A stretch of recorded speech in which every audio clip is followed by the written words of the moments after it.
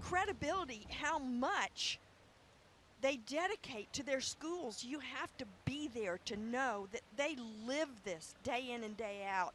And he does a 76.50 dive in the last round. That's his highest scoring dive. So he's putting the pressure on the top 3 spots. He was in 6th place. That put him up into one of the top 3 spots at the time. But the best guys that were ahead of him followed immediately. And now Noah Vigran of Stanford in 2nd place, heading into his last dive. Doing his hardest dive, highest degree of difficulty dive.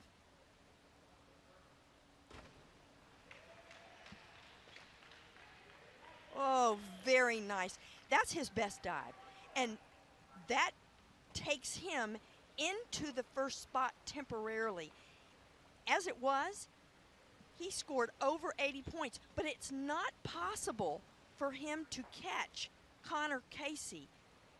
If he had even received 10s on that dive, which would be the max from the judges, he still would be in 2nd place to Connor Casey, who just really needs a respectable dive to win this competition because he picked up so many points in round 5. This is his final dive.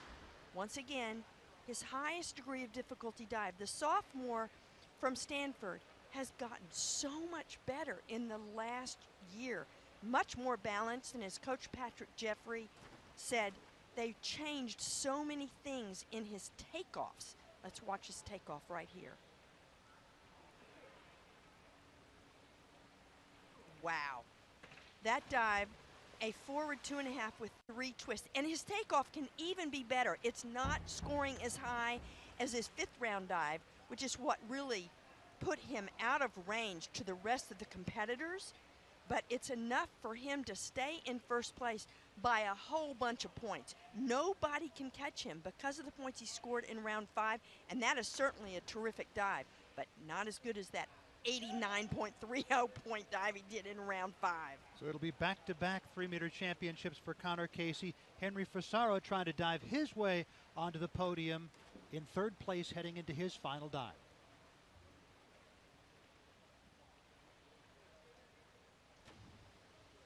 What a beautiful job by Henry Fusaro, the senior from USC. He needed 8s to go into 2nd place.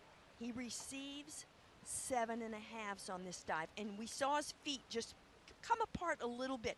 Judges take off a half a point, maybe a point for that, so it kept him in 3rd.